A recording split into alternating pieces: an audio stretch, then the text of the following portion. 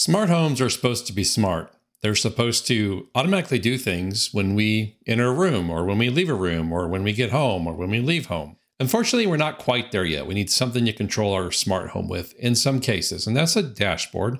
You see me do a few other dashboard videos, and so today I'm going to continue with the dashboard that's my daily driver. I've made a few tweaks, I've added a couple of things here and there, and I'm going to show you what I've changed based on new things that have happened in Home Assistant. So let's get started.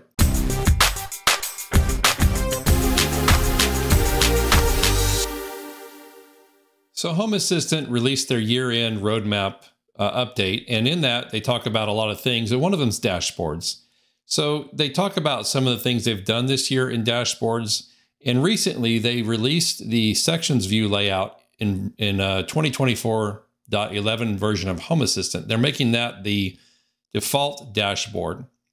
So creating dashboards in general has been made easier by using the sections layout. And I showed you that in a couple of the other videos in which I use these sections layouts to build the dashboards. In addition to that, they are making them more useful and relevant. And that's kind of where the theme is for my dashboard now.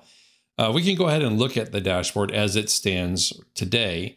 This is my daily driver dashboard. These are not all of the entities that are in my dashboard, but because we have visibility settings on sections and on individual cards, I'm able to hide things unless I actually need to see them. We'll talk about that here in just a second.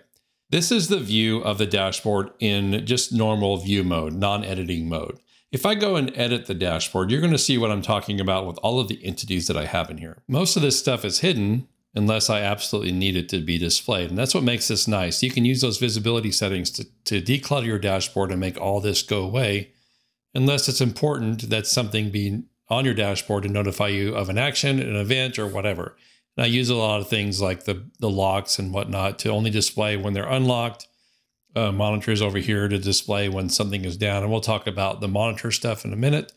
But I just want to show you, look, this is the entire dashboard without any kind of filtering. And this is what the dashboard looks like on a normal basis when everything's hidden unless the visibility conditions are right, and then it displays it on the dashboard.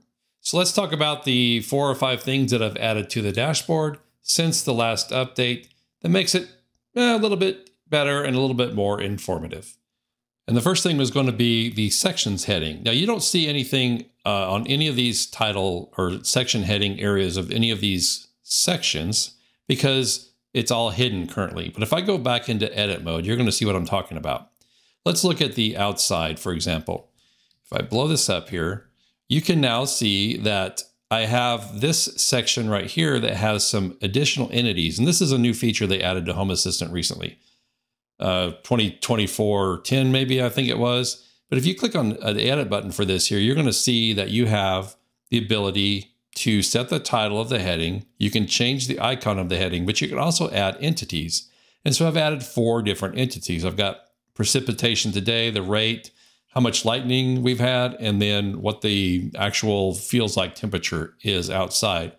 All of these are hidden unless a certain criteria is met. And that's one of the nice things about this. You can actually treat these entities on the heading or the section heading just like you treat them a regular entity in terms of visibility and whatnot. So for example, if I edit this one right here and I look at visibility, you're going to see that I have a precipitation rate. If it's below, if it's above 0, I'm sorry, if it's above 0, then it will display on there. Anything that causes these to go outside of the visibility is going to be something that shows the device or shows it on the card here. Now, if I just take one of these, let's say we take the visibility or the feels like temperature. Let's just switch it to on, make it backwards. Now I've saved that. If I go ahead and get out of the dashboard view, if I come down here to the outside, you'll see that this thing now shows up on the heading of that particular section. So it gives you the ability to add whatever you want entity-wise as a quick display on the heading part of a section. All right, the next thing I want to talk about are these cards right here. These are the mini graph cards. And these cards display my temperature and my humidity in a nice little graph, and it's also customized based on the temperature outside. If we go into edit mode for these, you can also see that these are in a, what I call or in a grid card. And the reason for that is not every card in a dashboard or in this section's dashboard actually conforms to the layout, to the fits into where the layout can be set through the interface, the UI. So if I look at this one, for example, I can set the layout to be wide and long or whatever, or I can just leave it at that. However, these right here, if I add a mini graph card, and I'll just do it real quick. Let's say we want to add a mini graph card. I do entities. I'm going to pick some random thing here, right? So there's a mini graph card, and you can customize it and everything else. If I save this now and you look down here, here it is in the section. If I edit it now, you'll notice that it says a visual editor is not available for this type of element. So I have no way to set, at least from a UI, no way to set the mini graph card. So it's going to be full width. Now you do have the ability to actually, in the code here, the YAML, set out the layout options. And I can set the grid columns. This is essentially what the other thing does too. And the row columns, or grid rows, let's say 1. First of all, you'll see it's overlapping here. Now I'll save this. Now if I go over here and I move this card, and you can kind of see it here. If I move this card up here, it's now hidden behind something else. So it doesn't flow the way it needs to. Now you can come in here, you can edit it. You can make this grid row, let's say 4. And now it doesn't actually overlap the card below it, but look at the amount of space it leaves. And let's try 3. Yeah, so 3 works, but see, it still leaves all that white space versus this down here where it's nice and compact. So what you want to do, or what I've done, instead of doing that, and what I have to do is wait for the mini graph card author to make it compatible with this sections view. That's what I mean by not all cards are compatible. You can shoehorn them in here, but it's going to be a little more challenging and it won't line up just right. I put these inside a grid card. So now they're actually inside of a grid card, and I've added each one, and the grid card actually allows you to set the layout. I mean, I could squeeze that grid card down here. I can make it full width as well, but it does fit in here properly. So that's what I did. I used the grid card. So this is one more item I've added on here. And yes, there is a sensor card as well that you can set, and it does follow along with the sections views, but the sensor card doesn't allow you to customize some of the stuff like the colors. It doesn't allow you to customize font size, and the mini graph card has a lot more functionality and customization to it. That's why I chose this card, and I'm using it for my temperature and my humidity settings. Next up on the new things is the Windrose card, which you can see right here. This card here is also very customizable, and let me just show you the YAML that I'm currently using for this. And by the way, all of this information is also on my blog post that's also associated with this video. It'll be linked down below. You can look that up. But if you look at this Windrose card and you look at the YAML, this is another one that is not available to be configured in the UI. It has to be configured in YAML. There are a lot of settings here, and I've customized this Windrose card. If you look at the examples on the Windrose card GitHub page, you can see some of the options they've got here. Here they've got both speed and gust. So there's an option to add multiple wind entities to the card, and then it'll display on here as well. This is just a flipped, like a non-dark mode version of the same thing. But you can see here that you get under gust, you get the amount of, or the percentage of time it's, or the percentage of the values that fit within this particular speed range. And you can even adjust the speed range. So looking at mine here, my speed range is 0 to 3, 3 to 6, 6 to 10, and 10 to 18. So right now, most of the wind is in the 6 to 10 mile per hour range. I've also added this picture. You can see in the background here that you can add a background image. And I do that because the weather station's back here. The house is right here. And it gives me an option, or gives me the ability to see which direction the wind is in relation to where the house is.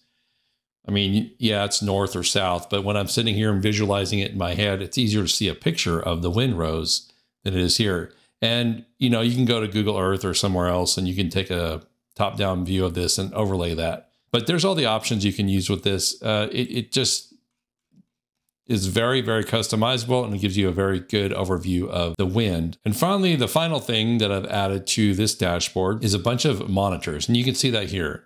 So I use a thing called Uptime Kuma, and if you look at my current device list, these are all the devices that I have listed here. And this is a dashboard you can get in Uptime Kuma, or that displays in Uptime Kuma. However, when I'm looking at my dashboard, I want it to tell me if something is not functioning. And right now you see that there's no monitor stuff here.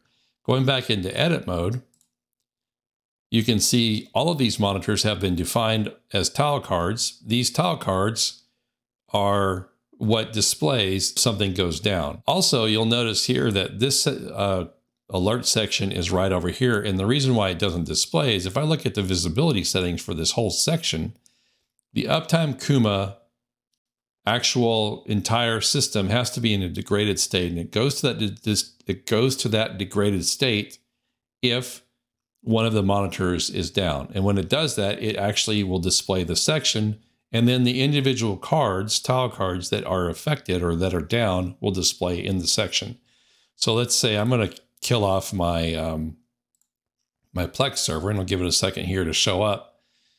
And you'll notice here right now, there's nothing over here on this side, because that particular section is completely hidden. And when it's hidden, everything shifts over in its place. So once something goes down, you'll see the section show up here, and it'll show the tile card for the thing or things that went down. All right, so those are three. I said that was the final thing, but there's actually one more thing. Home Assistant's latest release talks about, or the 2024.11 release talks about WebRTC. WebRTC is a standard that makes peer-to-peer connection for lower latency audio and video streaming. What they've done is they've made it faster, and they've set it as default within Home Assistant. And what that should do is display video and stuff faster on dashboards. And in my case, it does. So I thought I'd try it out. And what I'm using here is actually, and you can't see it unless I edit it, I'm using a picture glance card to show off my dashboards, or show off the video on a dashboard. Now this again is hidden unless it is triggered. So under visibility, I have a binary sensor on the camera, or actually on Frigate NVR. Frigate NVR is what I use for all my cameras. Lots of videos I've made on Frigate NVR. It's an awesome solution for kind of home security stuff. And so I use it, and it creates an event whenever somebody ends up on the porch here in this case. And if it shows detected, then it will actually display this picture glance card. Now the picture glance card is super simple to use. It allows me to select the camera entity, which camera view I want to use, and then some other stuff you can do based on whether you want to, or what you want it to do if you touch it. So default, more info, toggle, navigate, all this stuff, right? And it's actually so simple that it's easier to see in YAML.